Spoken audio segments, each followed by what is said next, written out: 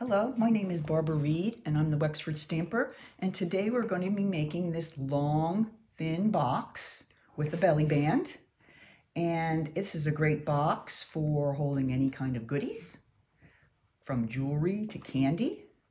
So this box is made using products from the Best Dressed suite, and this is a wonderful new suite that's in the new mini catalog.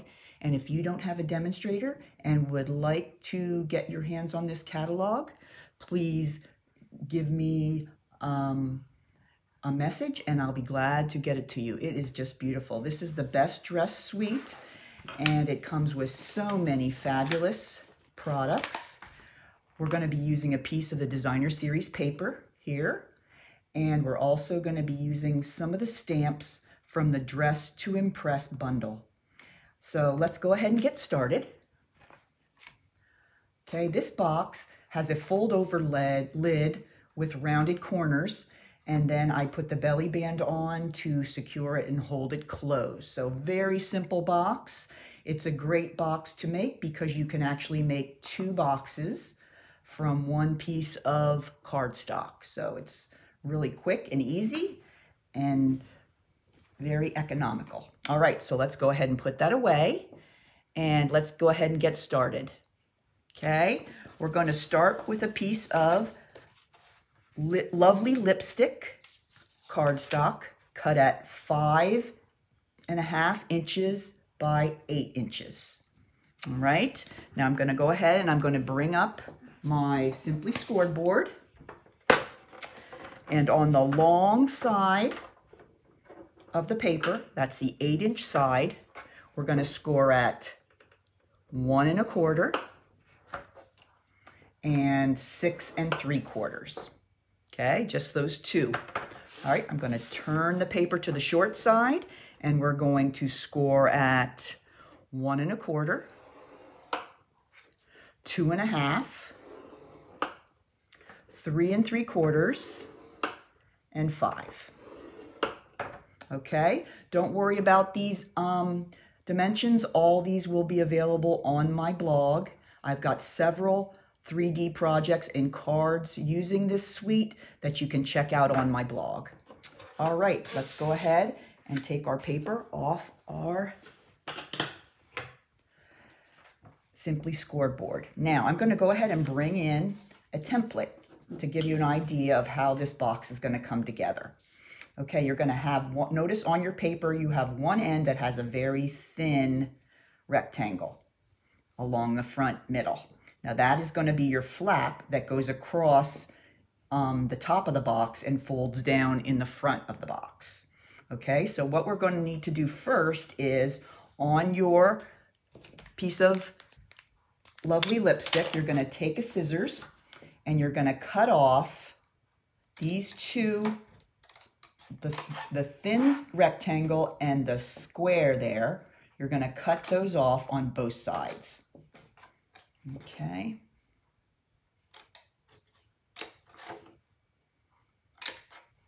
Okay. Just like that. All right, now these are going to be the side of the box, so we're going to have these cut in from the side to the first score line there on both sides. Okay, there you go. All right, now the center, here I'm going to pull in my template here. The center square here is going to be what is showing on the side of the box. And then these other two flaps here are going to be adhered on the inside of this panel. So when I do my cutting here, I'm going to wedge these two flaps a little bit on both sides, and they are going to end up folding in behind the middle section, which is the side of the box. All right, so let's go back to ours here, and we're going to go ahead and we're going to do a little bit of snipping here just to make those tabs easier to maneuver and fold around on the inside of the box. Things won't get so crowded in there if you take a little bit away. Okay, there we go. All right, the last bit of cutting I did on my template here was I used my corner rounder. Oh dear, where is my corner rounder? Oh, here he is. Sorry about that. They always seem to hide when you need them. All right, and I'm going to stick that in there and just round the front corners of the flaps just to make them look a little more professional, I guess would be a good word. All right, now we're going to go ahead and put our box together. But before we do that, we're going to go ahead and we're going to take our bone folder and let's go ahead and fold up and crease on all our score lines. I was with a bunch of stampers just last weekend and I talked about how I really am not a girly girl and that this set I didn't think would appeal to me, but boy was I wrong. It's just beautiful, the colors are beautiful, and I really am enjoying working with it. All right, there we got all our creases ready to go. Now I'm gonna grab my Tombow and I'm going to put a little bit of glue on those 4 tabs, the ones that we cut. All right, so I'm going to go ahead and get my other one, which is more full. Okay, and I'm going to just put a nice thin layer of Tombow on those 4. Okay, and then I'm going to go ahead and let's look at this side first. I'm going to take my middle panel, because this is going to be the one that shows, and I'm going to fold the other 2 tabs behind that middle panel.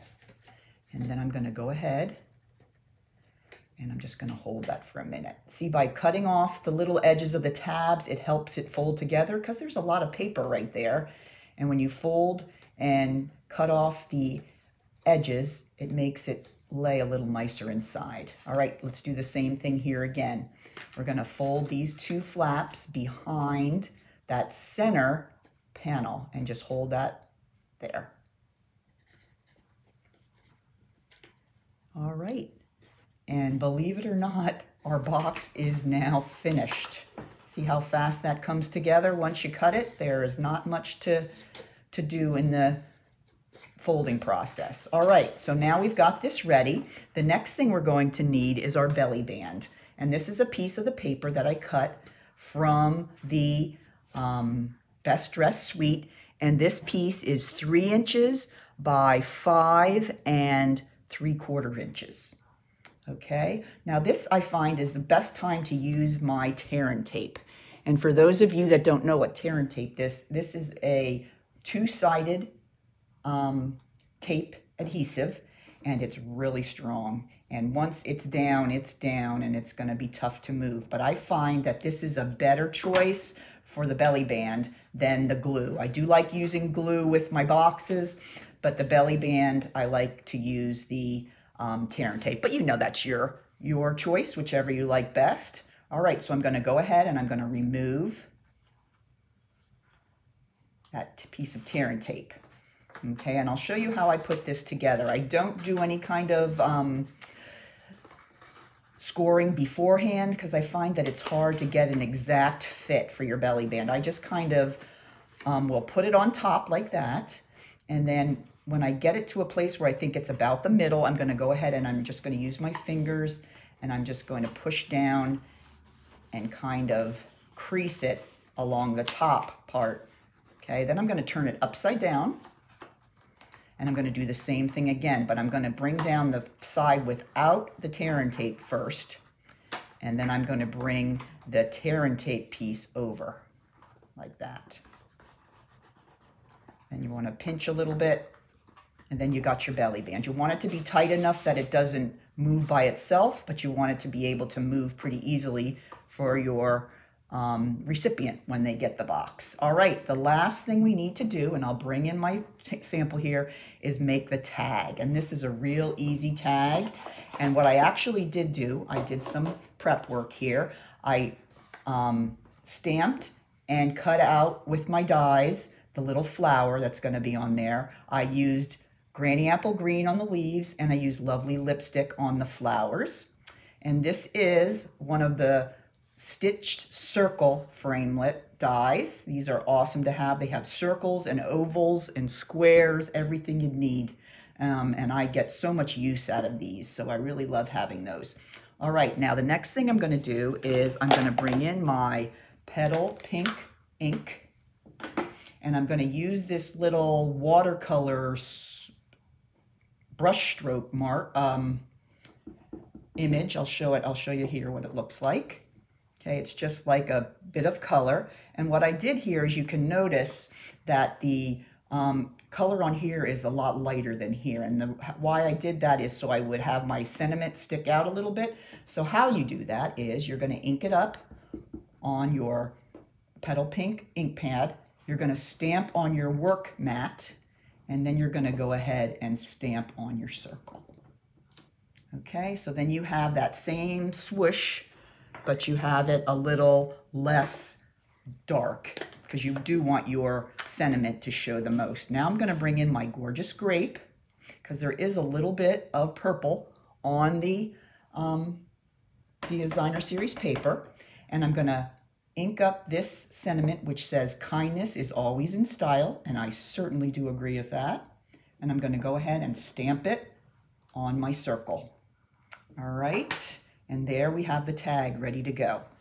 Okay, now I'm going to show you how I adhere the tag to my box. And we are so lucky to have this beautiful ribbon that I've been using for so many projects. But this is a Petal Pink ribbon, and then it has a metallic edge, and it is just beautiful.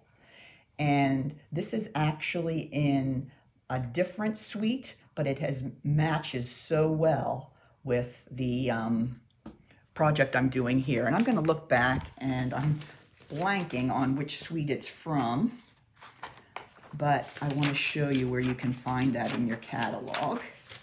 I think it is in, all right, come on, Barbara.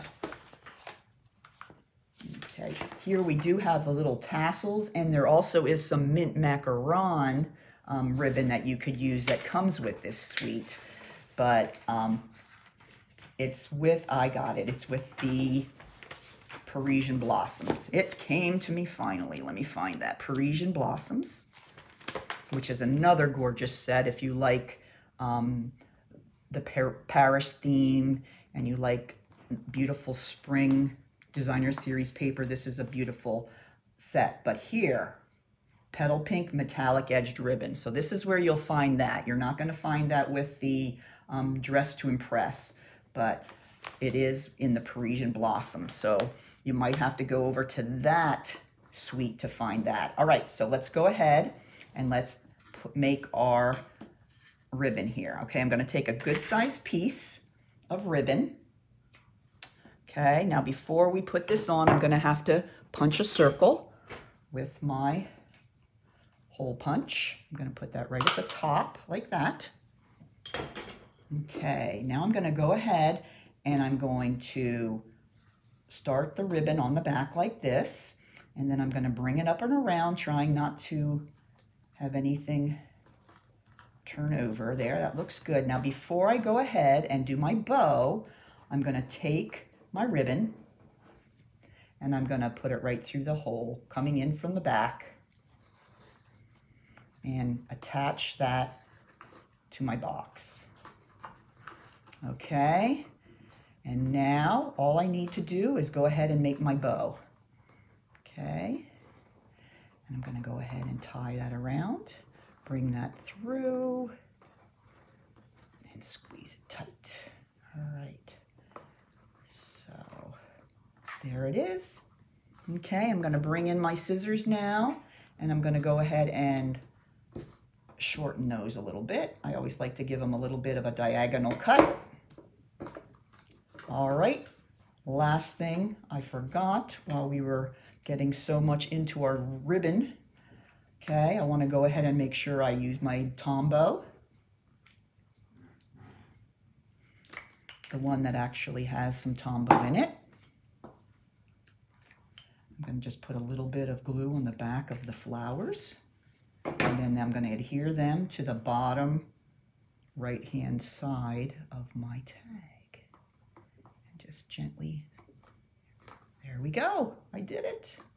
All right, so there's 2 of those beautiful boxes, very simple to make. If you would like to purchase any of the products that I used today, you can always go to my online store. I'll make sure all the links are in the description for this video. Thanks again, and hope to see you again soon. Bye-bye.